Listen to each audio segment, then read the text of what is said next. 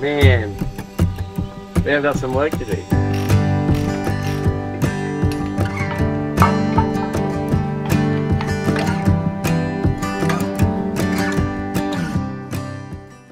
We're back! We're back! Yay! We are so grateful. We just had the most beautiful break from all of this Nigel craziness. We just spent 5 nights in Vanuatu for a job. It was a big pinch me moment. Yeah, it was really fun. Yeah, like just an incredible experience. But now we're back and there's no time to spare. We only have like a week and then we're going over to the States to see Kendall's family finally. So we're going to try and smash out the painting before we get to that trip so we don't have too much to do when we get back. So got a couple of really good weather days. It's going to be hot but not wet, so that's a positive. So time to start prepping Nigel for the rest of the paint. Hopefully we can get it done in time.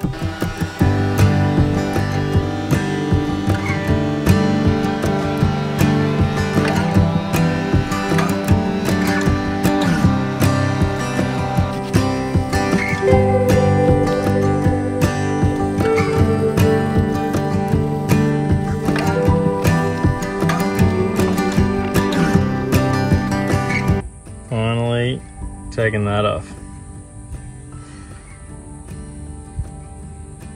Wow.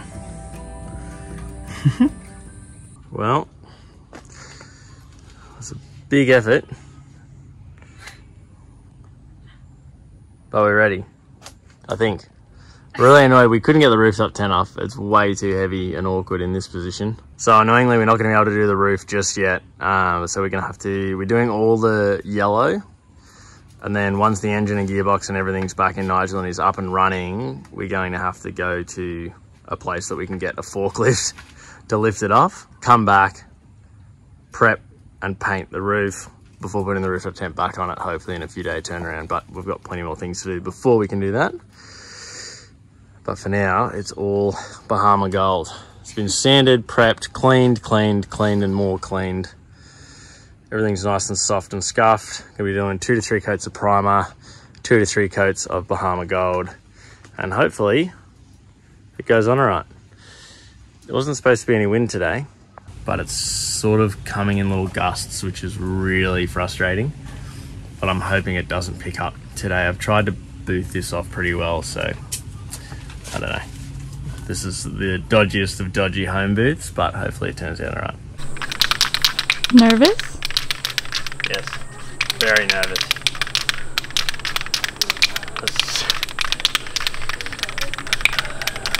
I don't even know what to say. Actually just super worried about gusts of wind, so many ants and random things on there.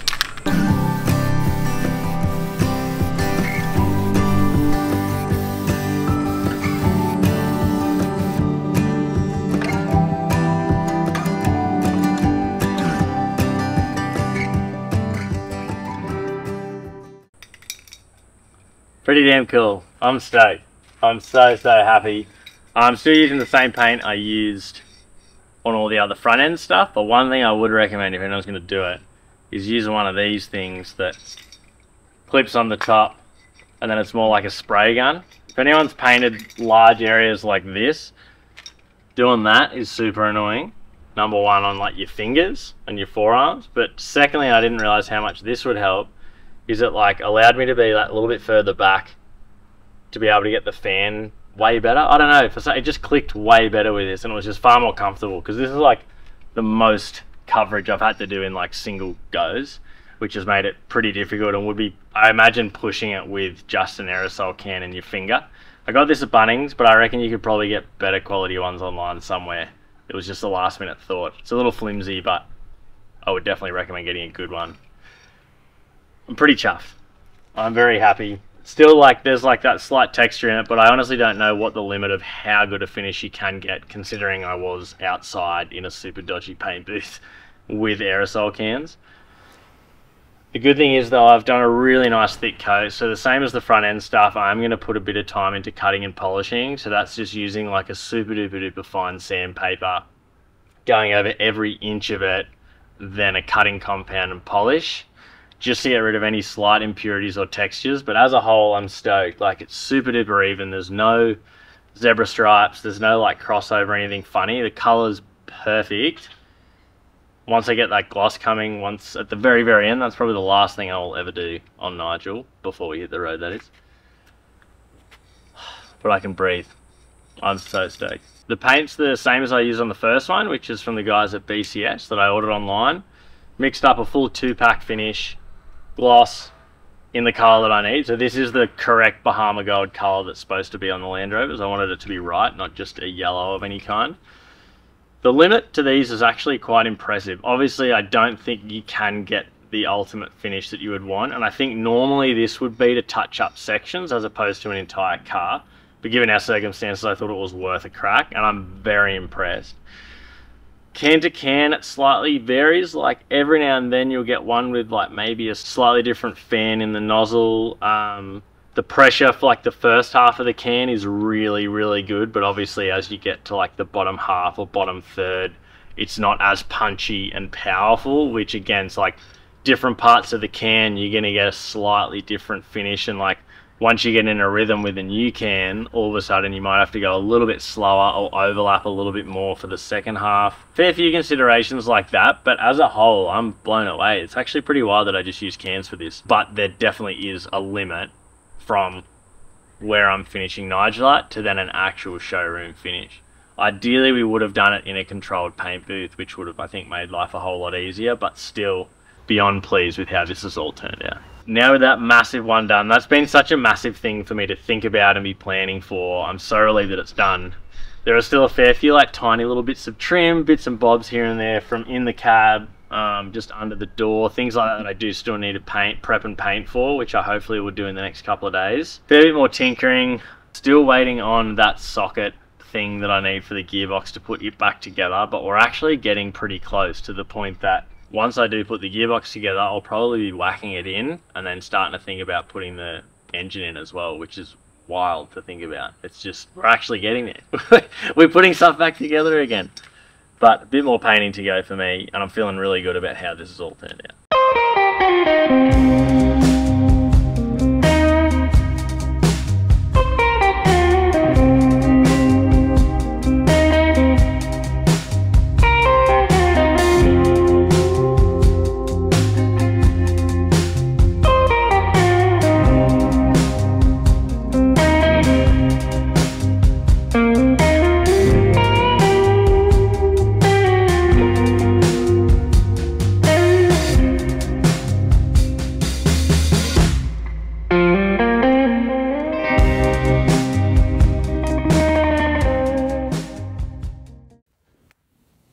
Finally got my hands on the tool. The people I ordered through took like a month, and then I kept following them up, and finally they said they didn't have it in stock.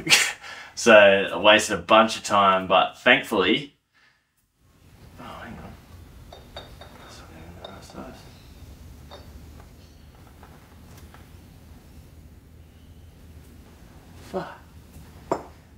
It was at this moment that I realised that this tool was in fact the wrong size. Hang on a minute. Well, turns out it's the wrong size. I was just about to say, a really nice member of one of the Facebook groups I'm a part of that was generous enough to send me this to be able to use, but it's not the right size. So I must have described the part wrong, because it's way bigger than that is. Oh, man. I guess I'm going to have to do what a lot of people said to do, which was do it the best I can with punch and a hammer and try and get it nice and tight on there. And I don't know, with a lock tab it's not going to go looser, but man, that's frustrating. I've been waiting like... I wanted to have this done before I went to America, and I've had to wait this whole time, and now it's not even going to work. Oh well, what are you going to do?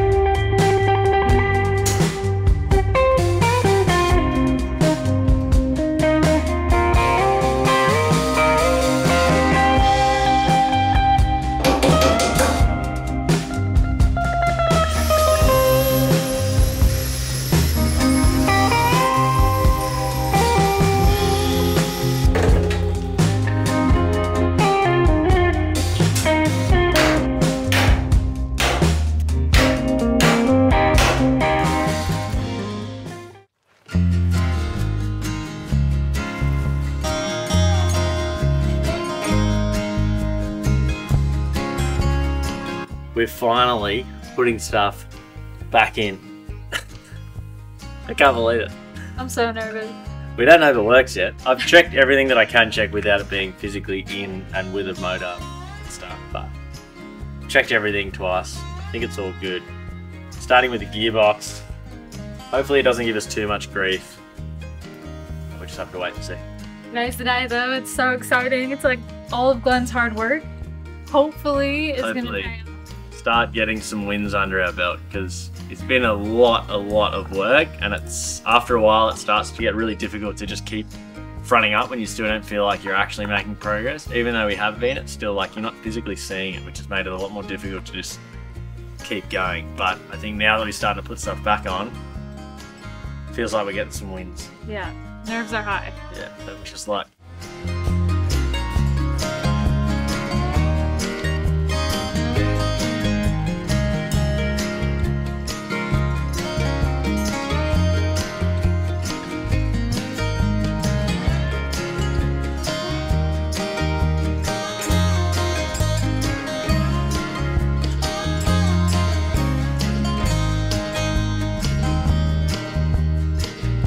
With the gearbox in, it was time for the engine next.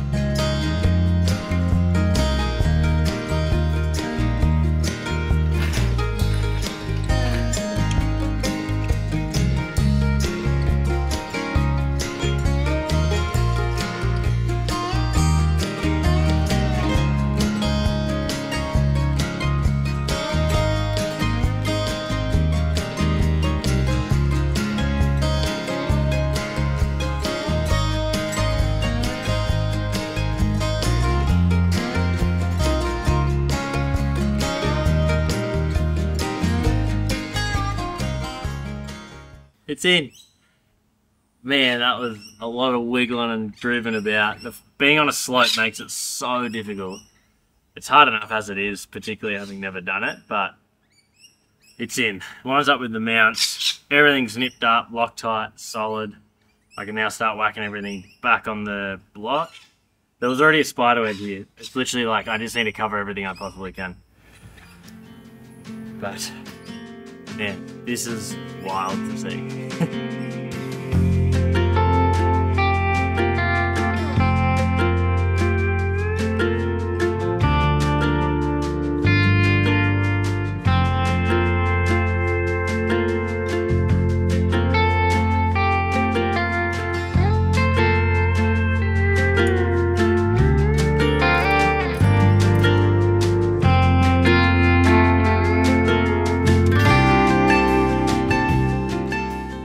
After all of Glenn's hard work, it's so exciting to see it finally start to look like a car again. We'll see you on the next one.